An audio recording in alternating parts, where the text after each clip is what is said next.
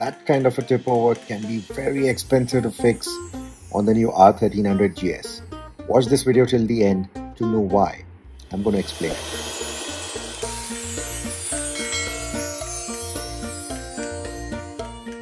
So in this video, let's talk about the comparisons between the 1250 and the 1300. Now I'm not going to really go through too many of the specs. All that I'm going to tell you is that the 1300 is more powerful than the 1250. It's higher on cubic capacity as the name suggests, and it's going to be lighter as well.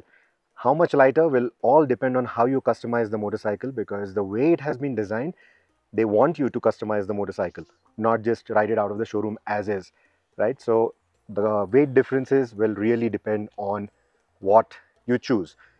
Okay, so I'm going to keep intervening in this video every now and then to add some extra information which wasn't available to me when I was recording the difference between the two motorcycles, which got available to me later.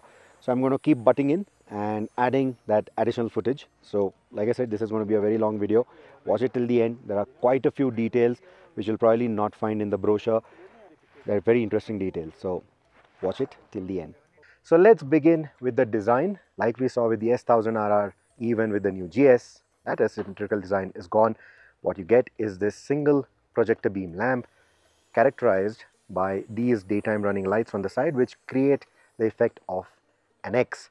So while you had that X and a horseshoe kind of a design on the outgoing 1250, the 1300 gives you this X-shaped design. The controversial headlight is actually matrix tech. It's got the matrix LED tech. We've seen that on many luxury cars. So even within this little projector lamp, there are multiple LEDs, I think 46 LEDs, that can not only act as the low beam and the high beam, but also cornering function. So every time you're turning, it's going to light up a few of the LEDs in the corners to give you that cornering function. And no, I'm talking about this, not these lights. These are DRLs. They don't have any other function. Now, even in terms of the windscreens, of course, there are going to be multiple options even for the windscreens. 3 options. The windscreens also take a very different approach in terms of the design. You have that single piece element on the 1250.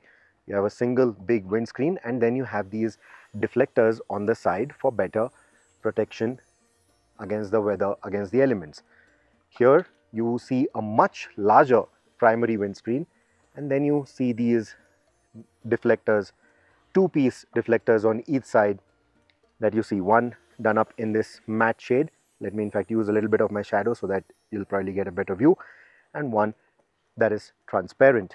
What you will also notice is that the front end looks a lot sleeker on the 1300 compared to the 1250. Now this one obviously is not with the additional nose guard or anything. I don't even know if they are making that for the 1300 yet, but here you will see that additional black portion right on the nose. That is removable. That's an additional extra, so to say. Now in terms of the mud flaps also, there is quite a bit of a difference. You can see that the mud flap on the 1250 extends all the way down, almost close to the axle, whereas here it ends a little shorter. Now even in terms of the brakes, you can see the BMW badging, the calipers being slightly different. While the wheels on this motorcycle may look similar to the ones on the R1250 GS, the ones on the 1300 are about 900 grams lighter, and even the design of the edge here is slightly different. Also, it's strengthened to make it more enduring to bad road conditions compared to what we had with the 1250. There were a lot of complaints about wheels bending very easily on the 1250. Hopefully, with the 1300, it should be a lot easier to live with. The placement of the radiators, more or less a similar placement, but I believe there is going to be change to the geometry of it. Even in terms of the suspension, they are calling it the telelever and paralever Evo suspensions. So it's an evolution technically of the suspension that you had on the 1250.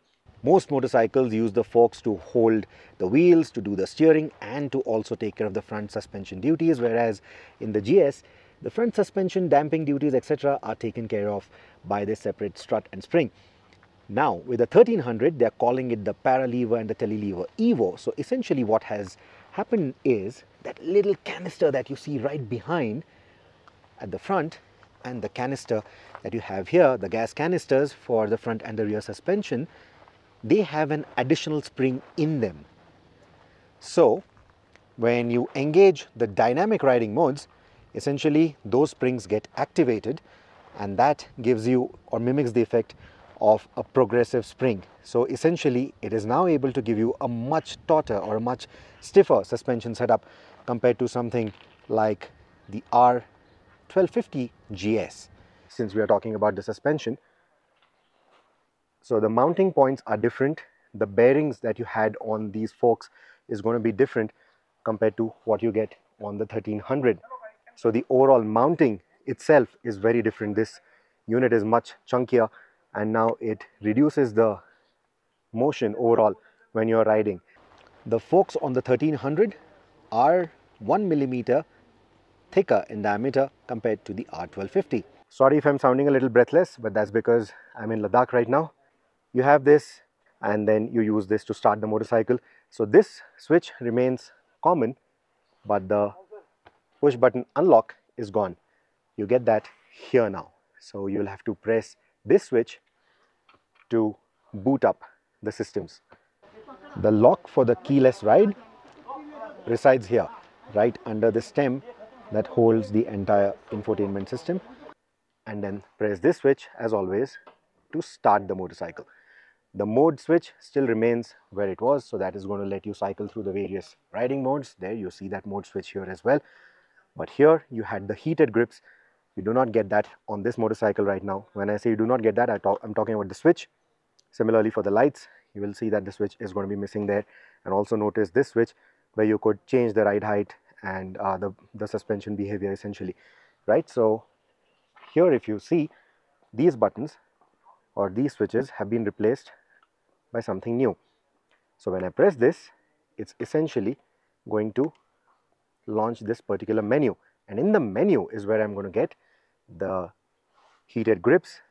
Then I'm also going to get the windscreen, which I'm going to come to in a bit.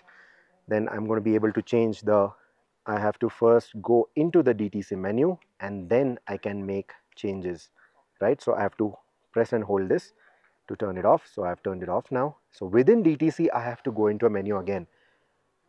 Similarly, in damping, again I have to press OK, go into the damping sub-menu, and then using these up and down arrows, change it to whatever I need.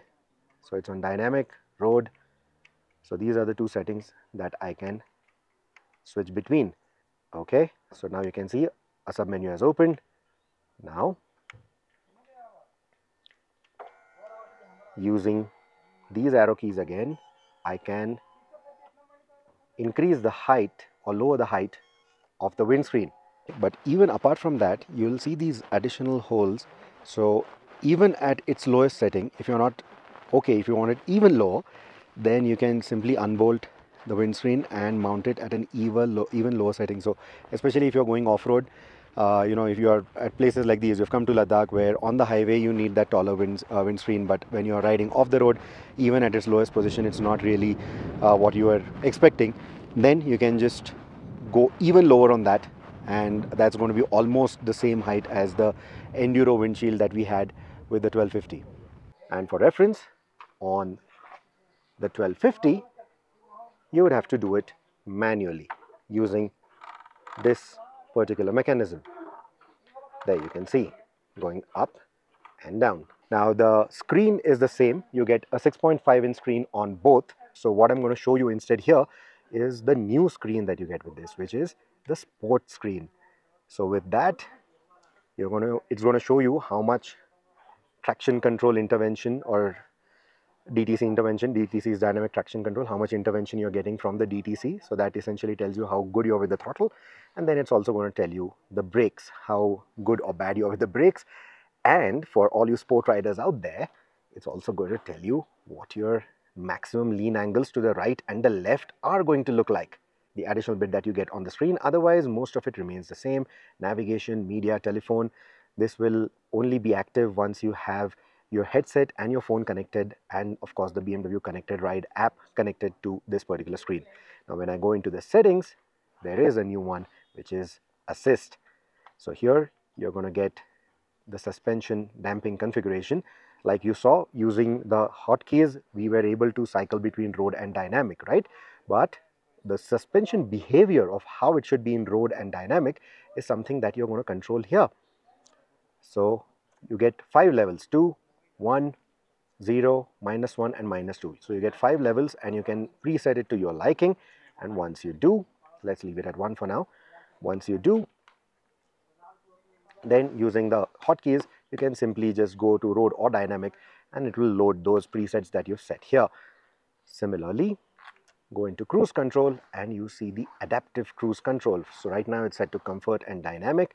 Now it remains to be seen if they bring the radar tech to India or not. So this here is just a blank plastic panel because the radar unit is only available on the Tramontana, the top of the line variant out of the 5 variants that will be sold in India. That's the one with the option 719 part. So you can't really spec any of the other variants like the Trophy or the Triple Black, etc. with the radar, which I think is a bit of a missed opportunity. They should allow you to customize, maybe get the Trophy with the radar or maybe get the Triple Black with the radar, because a lot of people will want to tour with the Triple Black variant, and the radar tech might just come in handy as a good safety feature to have even in our conditions. Let me know, what are your thoughts? And if you wouldn't get the bike with the radar, what would you do with this plastic panel? What you also get is Hill Start Control Pro. So essentially it's going to use using just the front brake, it will also engage the rear brake when you are at an angle, right? So if you're at a gradient on a slope, for example, so just keeping the front brake pressed for a little bit, it's also going to use the rear brake and then hold the motorcycle at that angle for a few seconds, and then you can just clutch and launch the motorcycle. It's not going to roll back for a few seconds. So that's a nifty piece of kit to have that you also have on the 1250. One more thing that you're going to notice here is the shift light. So there is going to be a light over here now that will tell you when to shift. It's going to flash every time you're closer to the red line to tell you this is where you have to shift, and you can even configure it. You can, right now it's configured at 5000 RPM and it's set between 5 to 9500 RPM. Brightness is 100%, frequency is 4 Hz. So that is how quickly it is going to flash to tell you to shift to the next gear. So let's continue with the rest of it. The battery for the 1300 is right under the seat. The seat can't come off easily because there is a cable attached to it for the heated seat mechanism, and this is where the battery is. Now if you want to replace the battery, you have to first remove this particular panel, get rid of a few cable ties, and then access the battery. A lot inconvenient compared to the 1250 GS. Because on the 1250, the battery is right behind this little panel. So all you need to do is unscrew this, pull out the battery a little bit, remove the first terminal, then pull it out further, remove the negative terminal, and then get the battery out. So it's much easier on the 1250 in my opinion. Now you will also see a difference to the seats. This seat, visually at least, looks a little narrower to me compared to the comfort seats or the touring seats that you have here on the 1250. Similarly, the rear seat also looks wider here. This one seems a little narrower to me. In terms of the grab rail, again, the design is changed, is different, but mounting your top boxes, mounting those plates for your top boxes, luggage systems, etc. shouldn't be too difficult. However, this one is clearly not as detailed as this one. And you also have these pannier mounts right here, which you will see here as well. The pannier mounts have changed. So they have a new set of Vario panniers now that are available for this motorcycle. And of course, there'll be a host of other accessories, other luggage options that the aftermarket will present for this motorcycle, or have already started doing that. Now, in terms of the lighting, well, no tail light either, in the sense you don't get this big cluster that you get on the 1250. Like we've seen in the past as well, we've seen with the S1000R as well, these blinkers also double up as the tail lights, which is what you see here as well. They're flashing right now because the phone's camera frequency isn't really matching, but yeah, it's not really flashing with the bike. Now, even for the shaft, it is pretty much the same, pretty much. That's the shaft of the 1250. And just notice the size of the boot. You have this little rubber panel, right? So that's the boot, and the boot is going to be differently designed and bigger on this motorcycle. So they've also managed to plonk in a longer swing arm on the 1300 compared to the 1250. Now visually, if you were to see, it actually feels like the 1250 is the one with the longer swing arm, but in reality is the 1300 that has the longer swing arm. So the swing arm is longer, but the wheelbase remains the same. It's identical to the R1250 GS. They have, however, strengthened the shaft. The shaft that sits inside is now stronger than the R1250's shaft, and it is recommended to replace it at 80,000 kilometers versus 60,000 kilometers of the R1250. The chassis stamping for the 1300 is in a more convenient, more easy to read place. The chassis printing on the 1250, on the other hand, is, well, pretty cumbersome to get a look at. Right in there. Even your foot peg assembly is going to look very different. This is the 1300. That's the front, that's the rider, and that's the pillion. And this is how it looks on the 1250. So the pegs are also obviously different, but again, like I said, don't go by these because there are going to be a host of accessories that are going to be available, so you can also get wider pegs if you like. Now the other big change is the side stand. Just look at the angle of the side stand. It's more upright on the 1250 compared to the 1300, where it drops a lot more. Now in terms of the engine, like I said, you already have the specs with you. I'm not going to repeat them, but if we talk about where the boxer sits or where the cylinders are, they are slightly higher on the 1300. Of course, they are parked at an angle right now, but they are sitting slightly higher on the 1300 compared to the 1250. So what that means is, one, you can't really port any protection parts like this engine protection that you see on the 1250 to the 1300 straight up, because the mounting points are also going to be different. Furthermore, the cylinders also sit more in line with each other on the 1300, and the right cylinder doesn't extend further back towards the rider as much as it does on the 1250, thus liberating more room, making it feel more comfortable compared to the 1250. And the second thing is, the gearbox is now underneath. It's on the lower part of the engine. That is how they liberated more room for that longer swing arm. Whereas here, you can see the size of the entire engine. It doesn't look as tall as you see on the 1300. The other thing that deserves a mention is the cylinder head covers. In case you have a fall and you do not have this kind of an engine protection accessory, if you have a minor fall, if there are minor scratches on it, it's easy to fix with a simple paint. You don't really have to replace the cylinder head cover. With the 1300, however, if you do have a fall like this plastic part, easy to replace. This is the guard, easy to replace. But here you'll also have to replace the cylinder head, or at least the cover, because matching this finish is not going to be easy. It's not a simple paint thing. It's a very different kind of a powder coating. So this is something that you will not be able to fix very easily. A replacement would be the better option, and unfortunately the more expensive option. Then the tubular frame, the frame that you see here, and the tubular subframe, that is gone out of the window too. You get this completely new unit. The subframe is still a bolt-on frame, but it's a completely new unit. The 1300 also sits slightly taller, but to reiterate, you are going to be getting a host of accessories. You will be able to specify if you want a low seat option or a low ride height option, etc., depending on the variants that you're choosing. Now let's also talk about the knuckle guards. You get these integrated turn blinkers, which is why you don't see the turn blinkers, the kind of turn blinkers that you get with the 1250.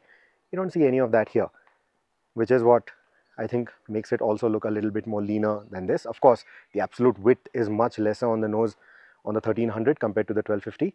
But one of the other things contributing to that is that the turn blinkers have gone here.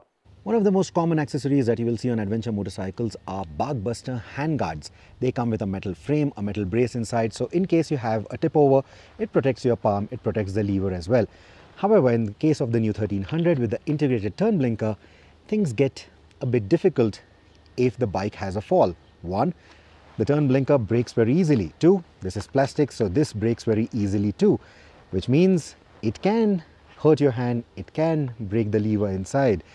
And if you were to replace this with barkbusters, you don't have turn blinkers. So then you have to go with aftermarket turn blinkers as well, which may not be a very reliable idea. So this, I think, is a bit of a missed opportunity. More form over function. They should have added a metal brace instead. That would have been perfect. You also get this additional panel. It's a two-piece system, something like what we've seen with the barkbusters. And if you look at the triple black color, then of course you're going to get different color options, right from the knuckle guards to the side panels to everything. Now, talking of the side panels, let's also take a look at the side panels here. So you still get that satin finish, but in a very different avatar. If you look at the 1250, it's much chunkier, and it also doesn't seem as pointy as this one. So it's all to probably make the 1300 look more sporty compared to the 1250 is what I believe. So it's all a nice visual gamble. How does it pay off? You let me know in the comments below. Do you like it? Do you not like it? Let me know. Now, in terms of the side panels as well, the tank section is going to look a lot smaller because of the way they have designed everything. Here the tank is going to look a lot larger, a lot chunkier. You have this primary tank area and then that panel on top and the nose flowing right into it. Here the nose, these panels, they all seem like one seamless unit, and then you get this panel separately, and it's soft touch material like what you get on some of the premium cars, right, on the dashboard. It's in fact softer than that. So even this should give you a little bit more traction when you're standing and riding off-road, etc. And in fact, this texture matches the texture of the seats, which is what gets you that dual tone combo as well. But you see that there is multiple layering to the side, which is what creates a further effect of the motorcycle looking a lot leaner than this particular bike. But you tell me, is it looking leaner to you? Do you like the new design? Again, use the comment section to tell me just that. Now let's move to the levers here. The adjustability for the levers, right? You have this round dial that you see on top, right? So you just push and then just adjust the levers. So this is how you do it on the 1250, whereas on the 1300 is going to be slightly different. I hope the camera is picking that. You can see this little lever right here. So same thing, you're going to push the lever forward and then you're going to make adjustments the way you want, right, to the lever. So the mechanism is very different on this. You don't get that dial mechanism on the 1300. Now, in terms of the mirrors, they're absolutely similar. In terms of the master cylinder, in terms of the shape of the master cylinder as well, let's take a look at it from the top. It is different on the 1300 versus the 1250. Slightly different, lesser details as well. Now, another thing that you will notice, we were talking about the screen, right? So when you look at it from where the rider sits, the screen on the 1250 has a lot of paraphernalia around it.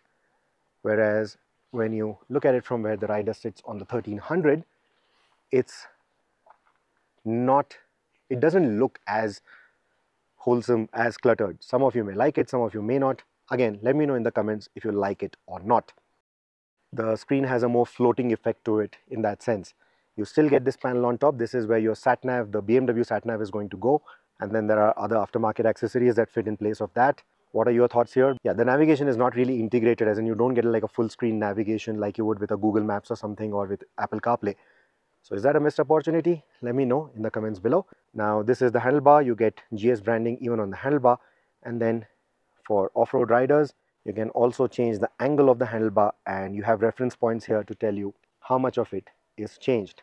Moving over to the 1250, those reference points aren't available here on the 1250, right? What I can also notice immediately is, of course, the placement of the USB charger right here. But what you do get on the 1300 is this cubby hole for stowing away some items. And it's also got this rubber pad inside. Oh, and that is where the USB port was hiding. So you get this rubber pad so that your phone doesn't move around, and it's got a little tiny cut within that so that your cable can route right through, and then you get this USB port. So you get a USB-A port inside. So maybe your older cables are still going to continue functioning with this, but that also means if you have newer phones, you might need to buy USB-A cables. Now, like the 1250, it's a changing diameter handlebar, which means that it's thicker at the center and slimmer on the sides. So you will need to then choose what kind of handlebar accessories you want, what kind of U-mounts you want to use with this, right? So sometimes mounting it over here becomes a little tricky. You have to either go here or here, right? So that is still going to be the case. You'll have to do those kind of adjustments and plan exactly where you want to put your phone mount, etc., or any of the handlebar mounts. So the exhaust canister is a lot larger on the 1250. You would expect that with new age emission norms, it would go even larger on the 1300, but actually it isn't. It is much stubbier. They have been able to plonk in all that hardware quite nicely into that big expansion chamber, that shiny expansion chamber that you see there. That's again because they were able to integrate the gearbox differently in this particular motorcycle. They were again able to get more room to put more of the emissions curbing hardware underneath instead of how it is on the 1250. So that is going to be the other change. So I'm going to post a reel about how these two motorcycles sound, and I would like you to make a choice on which one you like more. So do head over to my Instagram channel, which is Rohit_Paradkar, and let me know what are your thoughts on that front as well. Another tiny little addition to the 1300 is this little flap that you see on the wheel hugger. That little flap has been designed in order to reduce the spray that is being thrown up to the motorcycle.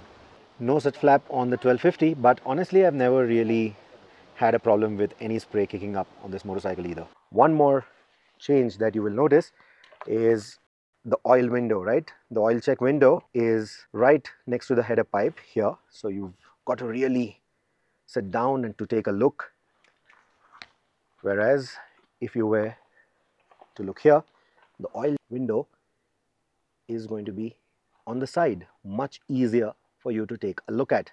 On the 1250, to fill oil, the cap needs a special tool. It is provided with the motorcycle. For example, the screwdriver. The handle for the screwdriver is shaped like this, so you can use that to open this particular cap. Whereas on the new 1300, a very simple mechanism. Just using your fingers, you can open it. Just that it's a little tight right now. This kick out lever, so you can just kick it out like that, and then you can press it down.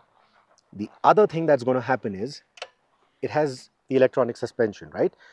So on certain variants, if you do opt for that feature, it's called the adjustable ride height feature. If you were to choose that feature, what it's essentially going to do is the moment you turn off the motorcycle and the moment you pull that stand down, what's going to happen is the suspension is going to raise from the rear, raise from the front, so that pulling the bike on the stand, even with your luggage, is going to get easier. The other bit is when you come to a standstill, say at a red light, or just slowing down for some traffic at an intersection, the bike is automatically going to reduce its height. So while the seat height is higher than the 1250, because the bike will reduce its height, hopefully it should be easier even for our average Indian height to get 2 feet flat on the ground. So 1300 key is bigger than the 1250 key, but it's going to have the same kind of functionality as well. So this is what the back of the key looks like. So this is going to be your difference in the two keys. So one thing that BMW is definitely going to have to change now is that big printed key that they have, which they use for the photographs when delivering new motorcycles. They'll probably have to change that. It will probably have to look like this now. You have this little protection pad on the tank. You don't need it here because, like I told you, you have that textured panel right there. It's still going to be a keyless operation even for the fuel filler cap, and it's pretty much the same in terms of the fuel lid. The fuel lid is very similar, just that it doesn't say keyless anymore, but it is going to be keyless. So yeah, this is going to be the changes. If you've spotted any more changes, or if you know of any other changes that I haven't mentioned here, let me know in the comments below. Like I said, the specs are on the internet for you to find out, so I'm not really going to get too much into the specs of what these engines are like, the wheelbase, the suspension travel and all of that. I'm not really going to get into that, so that you can definitely refer to. But I hope this was a good visual representation for you to understand the key differences between the two motorcycles, right? So that's that. Let me know in the comments which is the bike that you like more, or what are the features that you like, what are the features that you wish they carried forward from the 1250 which they probably haven't, or what are the features that you wish your 1250 had which the 1300 does and flaunts, right? So let me know all of this in the comments below. Like I said, I'm going to be riding these motorcycles very soon, so I'd be more than happy to know what your comments are on these bikes. And if you have any queries about the 1300, let me know in the comments. Those are something that I will answer in my review of the R1300 GS, which will drop on youtube.com/odmag real soon. Thank you so much for watching this one. Until the next one, take care and ride safe.